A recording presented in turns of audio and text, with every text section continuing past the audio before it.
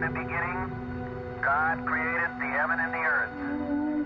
And the earth was without form and void, and darkness was upon the face of the deep. And the Spirit of God moved upon the face of the waters. And God said, "Let there be light." And there was light. And God saw the light, that it was good. Tell me about this Fiddler documentary. We had to do a documentary on just something that we were interested in. You know, I thought that was the best thing, find something that I was interested in, and hopefully then I could help people watching it be interested in the same thing. I was thinking about when we go for walks at Robinson Preserve, and there's all these little fiddler crabs, and they scurry around and disappear in these holes, but there's just thousands and thousands and thousands of them, and you know, we see them for a second, and all the rest of the time they're in the hole or they're scurrying around, and just I know nothing about them. So I thought maybe if I would just go set up some cameras and take a look at them and hopefully catch some interesting behaviors, I'd learn something about them. So did you run into any trouble? Yeah, so I packed up. You know, we had different things got in the way of the shooting schedule. So I finally had a Saturday to go out there, and I packed up the car and threw everything in the baby stroller.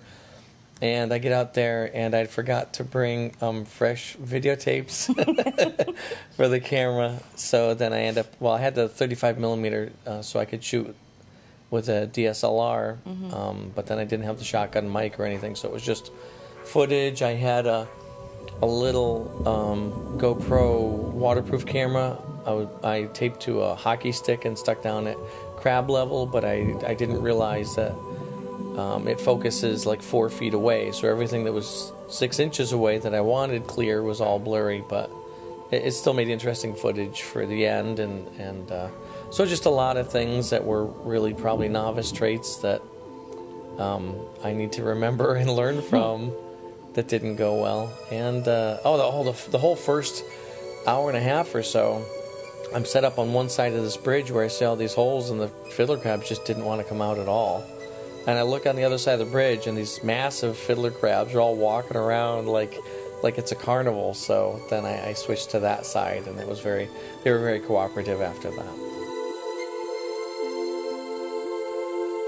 What is the real voice or the message of the Fiddler documentary? Probably just as much about me or documentaries as it is about the fiddler crabs themselves. I mean, there's stuff to learn, and there's stuff I'm never going to be able to see what happens in the hole. You know, which so much of their life is down there. You know, I'm never going to be able to interview them. I can only, get information offline or ask people and observe some stuff and make some guesses. I guess the real voice is just one of curiosity and asking questions, I guess, is what right now I'm thinking I'd love to do a whole bunch of short documentaries on different things at Robinson Preserve, different animals, and see if maybe it's something they'd want to put on their website, and just to promote it there to get people curious. Because now that I've done this, even though I don't necessarily have more answers to my own personal questions about them, just curiosities, I'm more interested in observing them and making mental notes about them and the other things there that I see.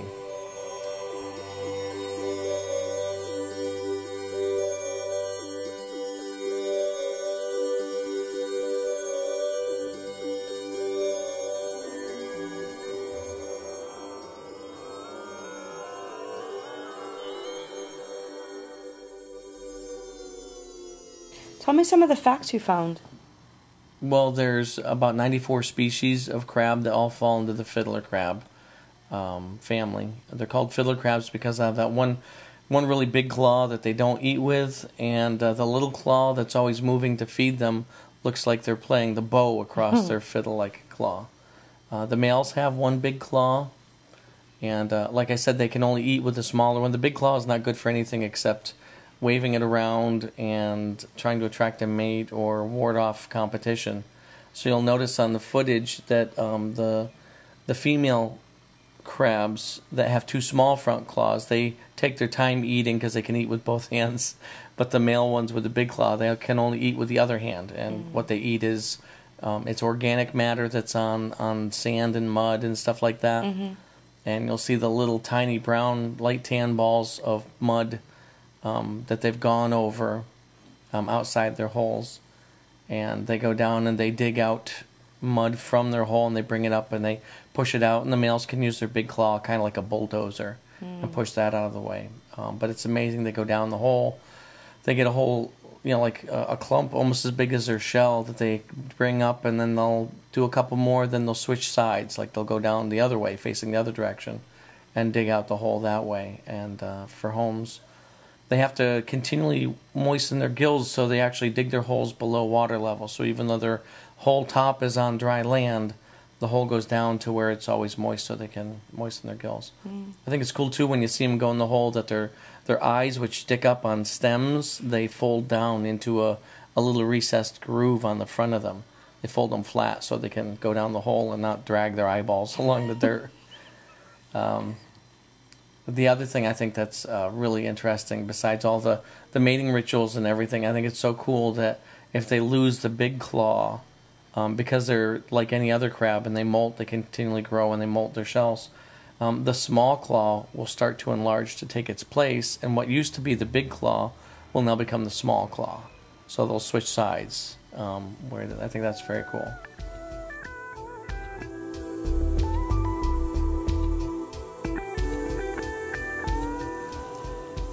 They're found mostly like in mangroves or salt marshes, or on sandy or muddy beaches, different places around the world too.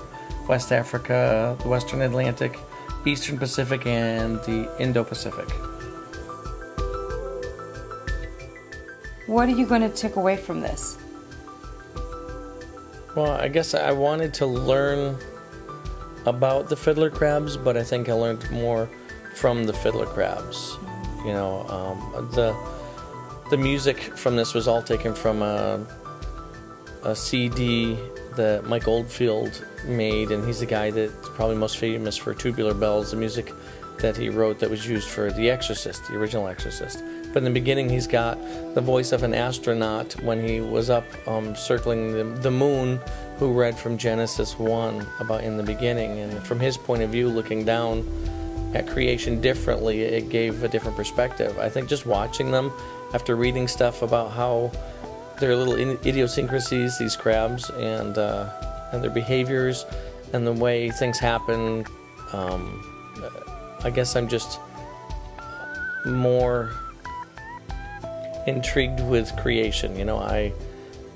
Everybody has their own view on how things got here, whether it was a big bang or a creator, and I look at it and it's just so detailed and so full of character and personality that I don't think that would happen by itself. And so I think probably more just a sense of wonder. I started with curiosity, and I don't have I don't have the answers for that, but I end up with a renewed sense of wonder at the creation. Even these little crazy 2-inch fiddler crabs running around.